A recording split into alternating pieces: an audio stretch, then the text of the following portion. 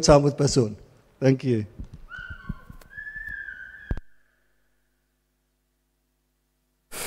Good morning, guys. Great to be here. It's great to have such a booming voice, which means please turn me down a bit. Good morning. It really is great to be with you.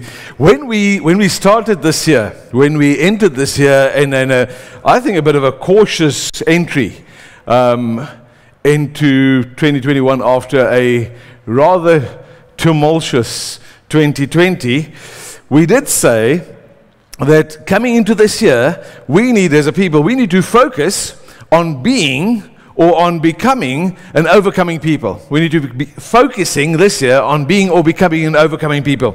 The Church of Jesus Christ, the people that belong to Christ, or as we are often referred to in the book of Acts, the people of the way, will be an overcoming people. It's great to see you guys at home as well. Sorry, although Jean mentioned you, thank you for joining us. So the people of the way will indeed be an overcoming people. How do I know this? I know this because I have it on really good authority. The Bible, Revelation 19, it says the following. Then I heard what sounded like a great multitude, like that of a roar of rushing waters, like peals of thunder, shouting, Hallelujah, for the Lord God Almighty reigns. Let us rejoice and be glad in him and give him glory. For the wedding of the Lamb has come, and his bride has made herself ready. Just focus on that one. Why don't you just say that one with me? For the wedding of the Lamb has come, and his bride, that's us, has made herself ready. Fine linen, bright and clean, was given to her to wear. Fine linen stands for the righteous acts of the saints. And then the angel said to me, Right, blessed are those who are invited to the wedding supper of the Lamb. And he added, These are the true words of God. So when Jesus says, I am the truth, the way and the life, the way, the truth, and the life, when the truth speaks the truth, you can be guaranteed that it is indeed true. Not that the truth would ever not speak the truth. But I love this. For the wedding of the Lamb has come, and his bride has made herself ready. So that beckons the question, or it can almost lull us into some form of perhaps false security, because we start off by saying we need to prepare ourselves to be an overcoming people. But then we go to the back end of the book and we see, but we are an overcoming people.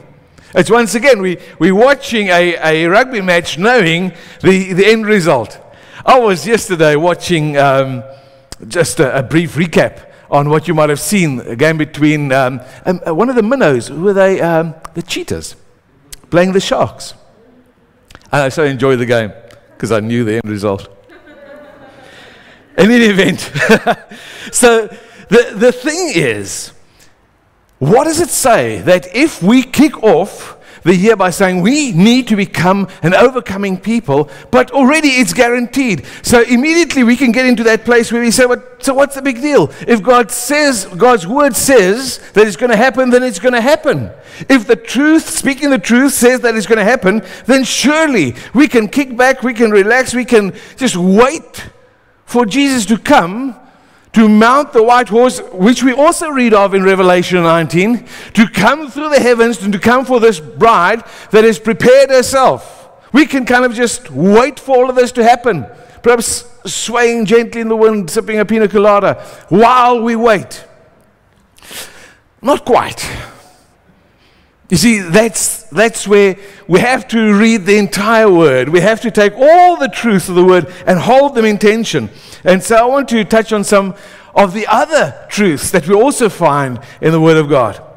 In 2 Timothy, Paul writes, obviously, to Timothy, his second letter, and he gives this warning. He says, mark this, there will be terrible times in the last days. People will be lovers of themselves, lovers of money, boastful, proud, abusive, disobedient to their parents, ungrateful, unholy, without love, unforgiving, slanderous, without self-control, brutal, not lovers of good, but treacherous, rash, conceited, lovers of pleasure rather than lovers of God, having a form of godliness, but denying its power. And then he says, have nothing to do with them. Have nothing to do with them. Now, when we read this, we immediately think of those out there. Daai sondags, wat nou nie hier is vanoggend in die kerk, in die huis van die Here nie. Somehow, it was written for them. Those guys out there.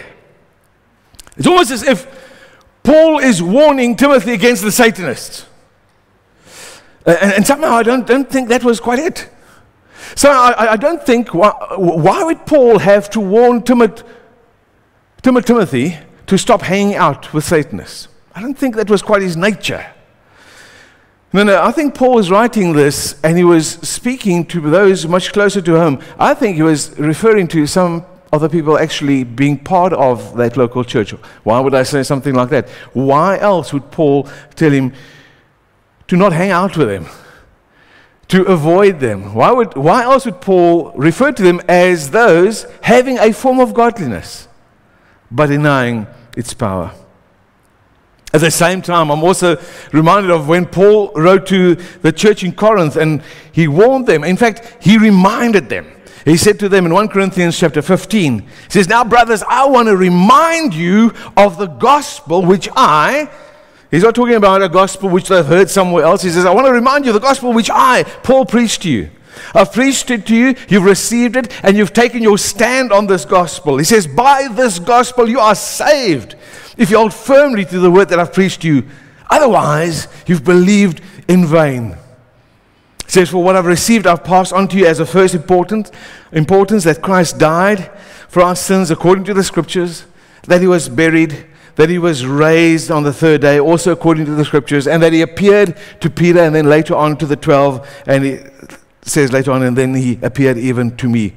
So, what we can see here, the Apostle Paul clearly is writing to the church. He is clearly writing to believers. He's writing to believers to whom he has personally preached the gospel. They heard the gospel from Paul's lips. They believe it. They took their stand on it. And they started to walk a journey. They started this journey of cutting off the old and of walking towards Christ-likeness. They started a journey of sanctification. But then he warns them in this portion. He says, unless they continue with this journey of faithfulness, unless they prevail right to the end, they would have believed in vain. That's a harsh statement. Is there anyone here that has run the Comrades Marathon?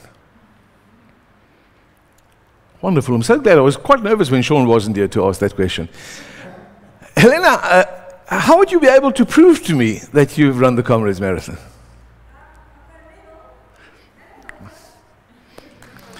You see, the medal is the thing. If you ran the Comrades and you somehow, I don't know, bombed out or decided not to finish or for some reason, medically or whatever, would it be fair for you to get a medal? And so somehow, when we read this portion from Paul, it sounds harsh. You've started this race, but unless you complete it, you've started in vain. Someone told me, I can't remember who it was, that a friend of his somehow ended quite close to the front of the start. I think it was Francois that told me the story. Start of the Comrades. And as the gun went off, as that whoever he was did the crowing, he started running, and he wasn't quite ready yet. He wasn't quite warmed up yet. But then there was the motorbikes and the camera, so he felt that he really had to give it his all. So he thought he's just going to sprint out with the front runners for the first kilometer or so, really give it horns, and then later he'll just catch his breath. However, within 500 meters, he pulled a hamstring. And so that was the end of his race, sadly. So, okay, that wasn't all that relevant. The point is, The point is, Paul starts and he reminds them to not only start but to finish well. It sounds so much like that quote from Dr. Paul Beck, which I used, I think it was last week, when he says, stay true to Jesus. Make sure that you keep your heart close to Jesus every day, because it's a long way from here to where you are going to go to, and Satan is in no hurry to get you. And then, of course, I'm still building a case here where I'm saying that according to Revelation, there will be a great multitude that have prevailed, that are ready, that have made themselves ready, that have prepared themselves as the bride of Christ. And yet there are a number of warnings, and all of these I've taken from the New Testament, please note. But the toughest one of the lot for me is the words of Jesus himself, where Jesus himself says in Matthew the following. He says, by their fruit you will recognize them. Do people pick grapes from thorn trees or figs from thistles? Likewise, every good tree bears good fruit, but a bad tree bears bad fruit. A good tree cannot bear good fruit, bad fruit, and a bad tree cannot bear good fruit. And then this is it. Every tree that does not bear good fruit is cut down and thrown into the fire. Every tree that does not bear good fruit is cut down and thrown into the fire. Thus, by their fruit you will recognize them. And then the clincher, he says, not everyone who says to me, Lord, Lord, will enter the kingdom of heaven, but only he who does the will of my Father in heaven. Not everyone who says to me, Lord, Lord, will enter the kingdom of heaven, but only he who does the will of my Father who is in heaven. Many will say to me on that day, Lord, did we not prophesy in your name, and in your name drive out demons, and perform many miracles? Then I will tell them plainly, I never knew you. Away from me, you evildoers. These must be the most sobering words of the entire New Testament. And they are spoken by Jesus himself. These must be the most sobering words of the entire Bible, spoken again by Jesus himself. So I trust that I have your attention. By now, we should realize that we will not be those people who prevail right to the end just because we believe in God. The point, the theme for this year is becoming a people that prevails to the end. When Jesus returned, he says, when I return, will I find faith on the earth? And this is a scary sentence, and when I typed that, I wasn't too sure whether it's even biblical. We should realize that we will not necessarily be those who prevail right to the end just because we believe in Jesus. And I'm sure a number of you are quite nervous about that statement. We have to outwork daily the inward working of the Holy Spirit. And this is why James, the physical brother of Jesus, wrote the following in James chapter 2. He says, faith by itself, if not accompanied by action, is dead. But someone will say, you have faith, I have deeds. Show me your faith without deeds, and I will show you my faith by what I do. You believe that there is one God? Good. Even the demons believe that, and they shudder. And so going back to that statement of mine, it says, it is not enough for us to believe in God. It's not enough for us to believe that there is one God for us to prevail. Because here, James says, even the demons know and believe that, and they shudder. And so we get to this place where we have to ask the question, what then shall we do? How then shall we live? Which, interestingly enough, is exactly the opening question of almost the book of Acts. It's the first question that is asked by the crowd in the book of Acts. In Acts chapter 2, the Holy Spirit is poured out, the crowd is drawn, and then Peter starts to speak to the crowd, and he reminds them of some of these things. He reminds them that they in fact crucified the Messiah. And they ask this question, what shall we do? Brothers, what shall we do? When the people heard this, this is Peter's explanation, they were cut to the heart, and they said to Peter and the other apostles, brothers, what shall we do? And Peter replied, repent and be baptized, every one of you, in the name of Jesus, and for the forgiveness of your sins, and you will receive the gift of the Holy Spirit. This promise is for you and for your children, for all those who are far off, for all of those whom the Lord will call. And with many other words, he pleaded with them, he warned them, and he pleaded with them, save yourself from this corrupt generation. If ever we as believers are surrounded by a corrupt generation, it is now. If ever we as believers need to switch off the autopilot of our Christianity and get serious and intentional about our walk with God, it is right now.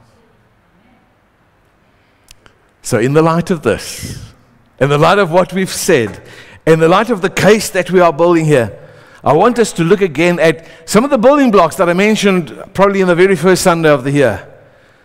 Building towards being a prevailing people.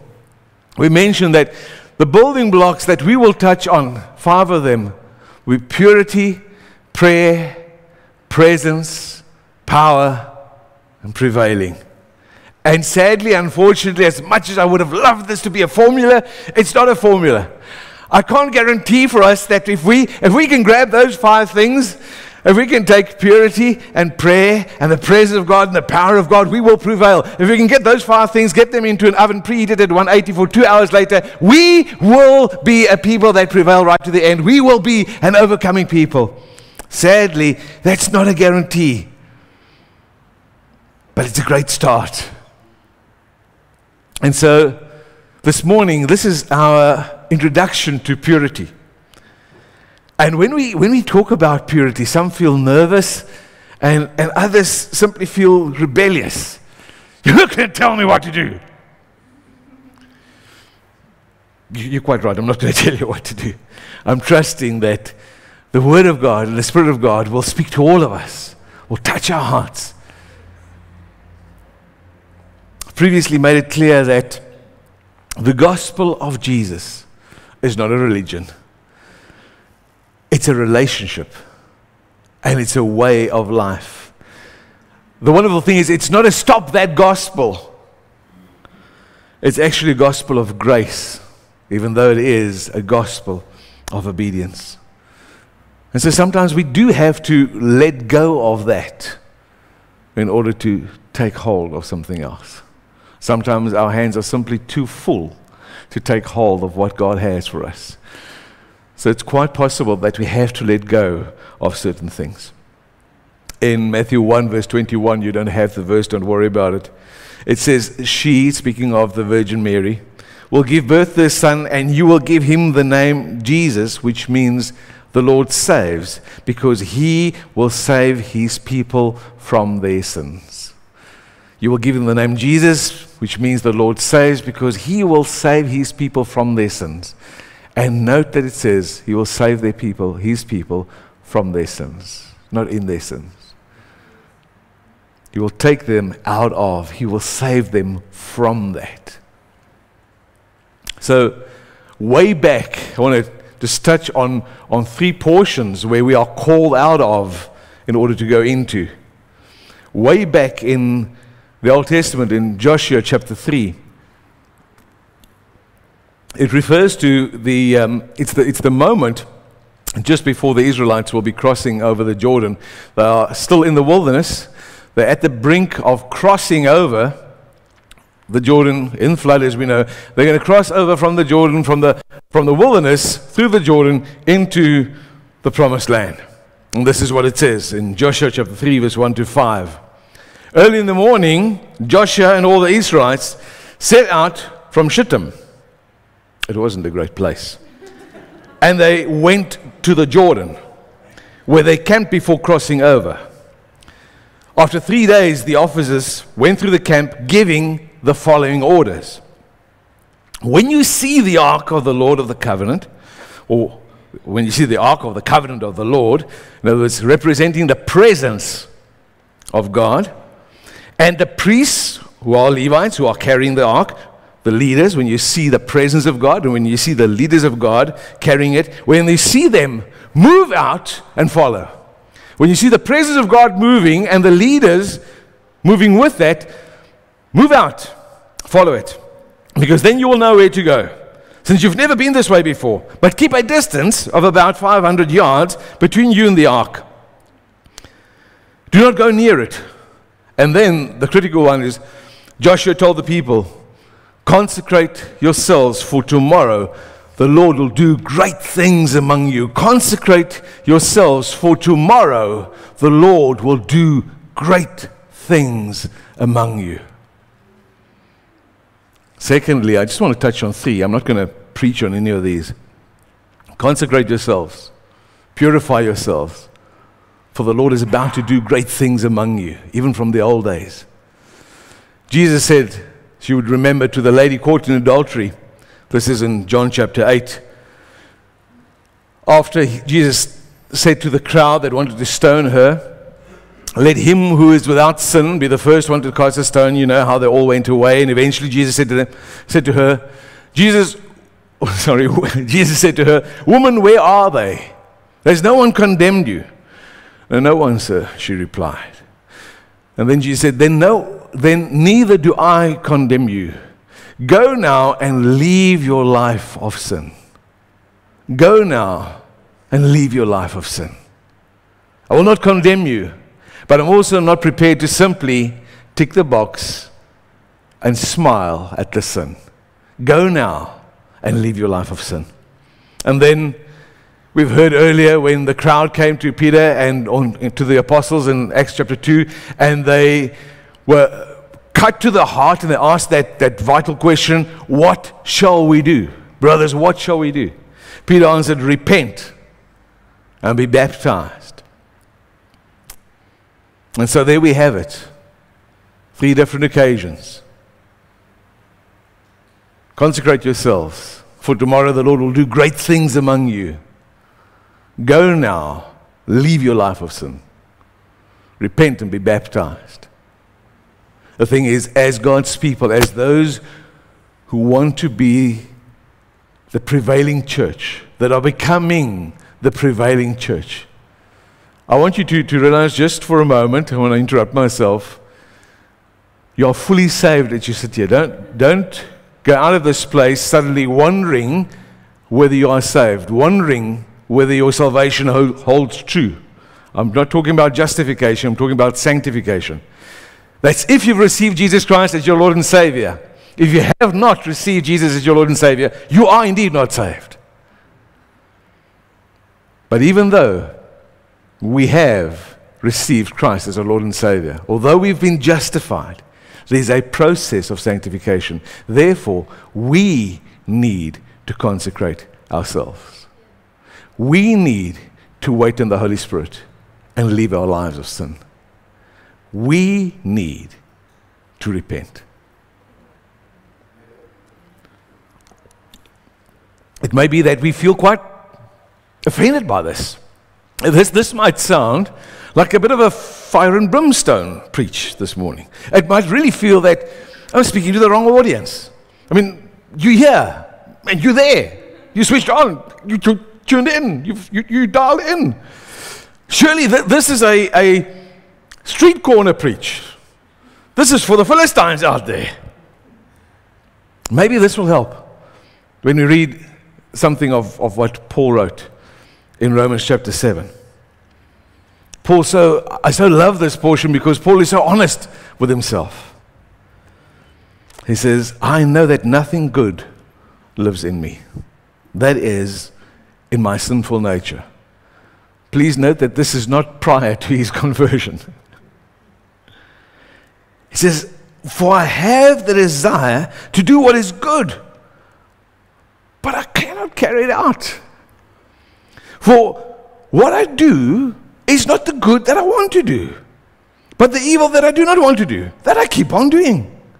Now, if I do what I do not want to do, It is no longer I that do it, but it is just the sin living in me that does it. I think Hansi Cronje read this. The devil made me do it. So I find this law at work. He says, when I want to do good, evil is right there with me. When I want to do good, evil is right there with me. When I read this, I'm sure I've written this at some stage, but Paul obviously wrote it before me. When I want to do good, evil is right there with me. In my inner being, I delight in God and in His law. But I see another law at work in the inner members of my being, waging war against the law of my mind and making me a prisoner of the law of sin that is at work in my members. What a wretched man am I! Who will rescue me from this body of death? Thanks be to God through Jesus Christ our Lord, the one through whom we are not only saved, but by His Spirit we will indeed prevail. This is the moment for the worship team that can join us. It would seem that even for true believers, that while we're in this body, while we're on this earth, we will always be in the same spiritual battle that Paul has, that Paul wrote about. Paul also wrote that creation is eagerly expecting the true sons of God to be revealed. He says all of creation is yearning for the sons of God to be revealed, for the true sons of God to be revealed. So who then are the true sons of God? Who then are the true daughters of God? Fortunately, Paul also made that clear. It's in Romans chapter 8, verse 12 to 14. He says, we have an obligation. Again, he's writing to us as believers. He says, we have an obligation. But it's not to the sinful nature to live according to that. No. He says, for if you live according to the sinful nature, you will die. He says, but if by the Spirit you put to death the misdeeds of the body, you will live. Because those who are led by the Spirit of God are the sons of God. Because those who are led by the Spirit of God are the true sons and daughters of God. All of creation is yearning, longing, desperate like never before for the sons and daughters of God to be revealed right now in this age. Who are they? Those who are led by the Spirit of God. Our journey that we kicked off this morning, our journey into purity is not a guilt trip. It is not a shaming exercise. And it definitely is not a witch hunt. Remember that Jesus said it is not the healthy who need a doctor, but the sick. And then he said, I have come not to call the righteous, but sinners. Jesus said, it's not the healthy that need a doctor, the sick. It's us. I have come not to call the righteous, but sinners. This journey of ours into purity, into becoming a prevailing people, is an individual journey. It could, to a large extent, be a private journey, but it is definitely a Spirit-led journey into the heart and into the desires of God for us to be a pure bride, for all of us who are serious and intentional to be a prevailing people. I would love for you to join me on my journey, on this journey. Not a journey of works, definitely not a journey of works or of condemnation, but a journey into the Spirit of God. It is an invitation, as Paul said, but by the Spirit we put to death the misdeeds of the body, and then we will live. For those who are led by the Spirit of God are truly sons and daughters of God. Amen. Would you stand and worship with us this morning? Lord, this morning I pray that your word would have gone out clearly. We thank you that so much of what I shared this morning is pure scripture, that have basically just woven together scripture. That it's not my plans, it's not my agenda, it's not my opinion. It is your words. And we pray, Holy Spirit, that you'd come and that you'd breathe upon your words, your desire for us, your people, to be a prevailing people. In Jesus' name. Amen. This morning, before we go into the worship set, Tasha had a word, and I'd love her to just she had an impression as she was praying. I'd love her just to share that, and then for us to enter into worship. I just want to actually just say the scripture again that you said, Basson, about Joshua with the ark being there. They didn't wonder, they didn't wait for it. God's presence was just always there. And this morning when I prayed, I just felt, we always say, oh, Jesus, come and let your presence, he is here. I just felt this morning is we actually have to use all our senses to just draw him in. Jesus in the Bible, he was always talking about senses. Tasting new wine, tasting his presence, tangibly feeling him, hearing his voice. He even spoke about senses, the smell, to smell the incense of our worship, our praise and worship. So I really want to encourage you today to just tap into that, and because our senses are actually part of our fleshly beings, that's not really wanting to really connect with God's presence. But if we can just let our senses just grab hold of that with our spirits, we can just tap into God's presence while we praise and worship Him, and just forget about what we hear, what we see, what we feel, but just to really, really tap into His presence now. Thank you, Tasha.